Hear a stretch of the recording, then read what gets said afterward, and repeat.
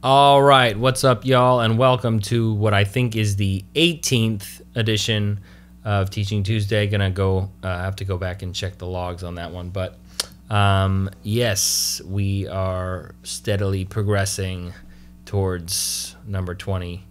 But yeah, thanks again for tuning in. Today we are going to go over some great licks. I think 5 great licks to play over minor chords. Last week we did major chords, so appropriately and as promised, we're going to do minor. So I'm just going to preface this by saying we're going to do this in the key of B flat, mostly in this kind of like 6th fret position.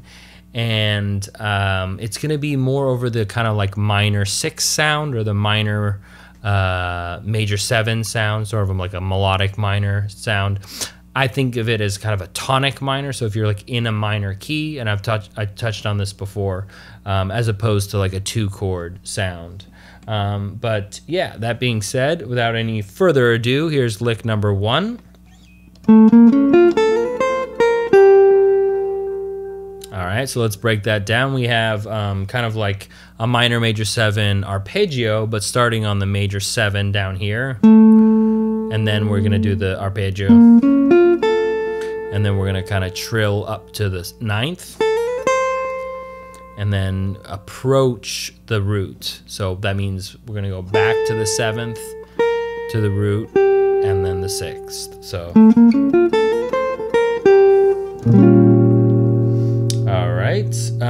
This next one is a bit longer. Here's the lick. A little slower. Okay, I think I got that from part of Dexter Gordon's solo on Cheesecake, so if you don't know that one, definitely check it out. We're just actually going straight up the melodic minor scale, starting on the 5th. And this is also starting on the and of 1. So that's straight up the scale. Then we're gonna go to the flat 5th here, natural 5th, sharp 5th, back down to the natural, to the flat 5th, to the natural. It's kind of like a little enclosure or approach, however you want to think of that. So, and then once we get to the 5th, we're gonna just do an arpeggio down. Right? Okay, so. All right. Next is this little ditty.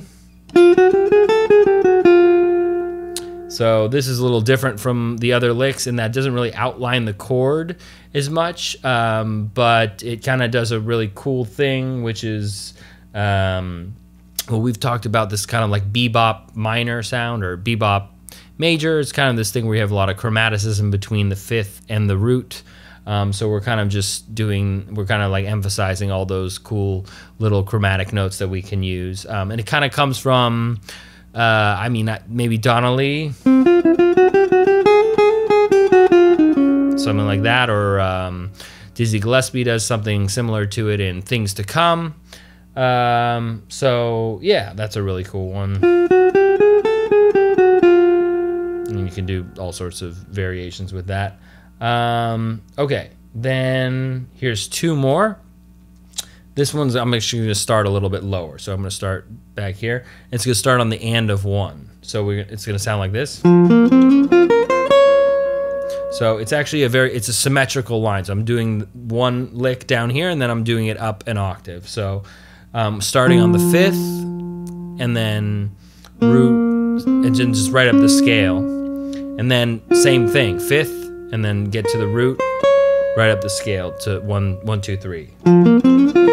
So simple, but it actually just sounds really good, especially with this articulation and phrasing and position-wise. Something like that can really just kind of feel really nicely if you play it in the right way in a tune. Okay, the next one is kind of similar, actually. Sounds like this. A little slower. This is really simple. So it's actually just an arpeggio starting from the root and ending at the root, but we're going to put a chromatic approach below every note. So And it's important that we play it in the right rhythm too. Actually, all of these are, but especially this one, because it's important in bebop that the right notes line up and the right beats. And so that's, you know, the chord tones are gonna want to land on the downbeat. So 1.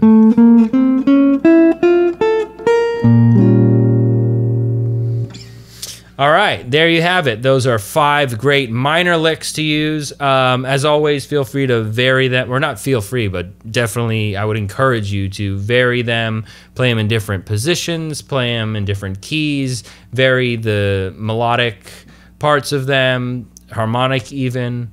And yeah, otherwise, thanks for tuning into another Teaching Tuesday, and I will see you all again next week.